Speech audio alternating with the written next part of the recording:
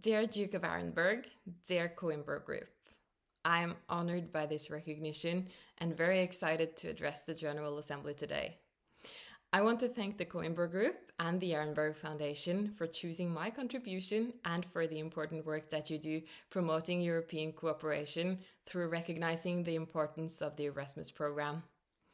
Thanks also to my home university, the University of Bergen, and to the Faculty of Law, and to my supervisor for my thesis.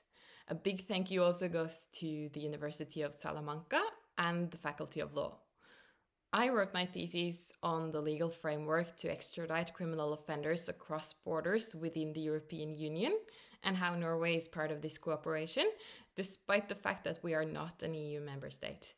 Throughout the whole process of writing my thesis, I used my notes and experiences from Salamanca as a background and as inspiration, and it was a very valuable perspective for me. At first, it was challenging to adapt to and to understand the Spanish legal system as well as the language, but that only made it more rewarding when I finally felt like I mastered it. I've always been interested in politics and international affairs. I find EU law interesting and I have a strong commitment to human rights. In Salamanca, I took courses in criminal law, in human rights, immigration law, military law, criminal politics, and psychology in law.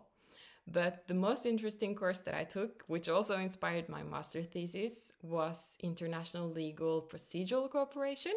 Here we studied the legal framework of the European arrest warrant and how EU countries cooperate to detain and extradite criminal offenders.